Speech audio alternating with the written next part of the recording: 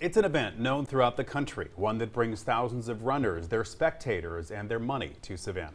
But once again, the Rock and Roll Marathon may fall victim to concerns about COVID-19. The race is just a month out, but the city has still not decided if it's going to take place. WSAV News 3's Joanne Merrigan has our top story. We don't want these folks to come, have the time of their life, and leave us with a COVID uptick. Savannah Mayor Van Johnson says they're watching the numbers daily. It's been 2 years since the Rock and Roll Marathon was held in the hostess city. The event canceled last year because of concerns about spreading COVID. This year, in 2021, event organizers have moved ahead, setting the event date for November 6th. But the mayor is still talking to organizers. They said they had a little bit of time, so we're hoping within the next week we'll be able to make a decision about what November looks like for us.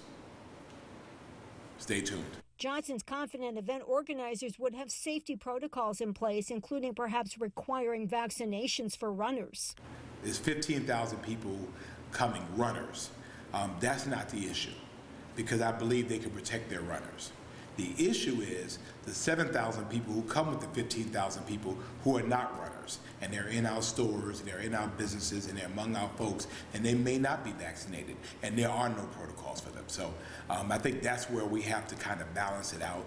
The mayor says cases are going down and vaccinations going up, but will that be enough? Visit Savannah says they're hopeful the numbers will continue to go in the right direction, so the mayor will feel comfortable letting the event happen, and that organizers say that over 16,000 runners have already registered for this year.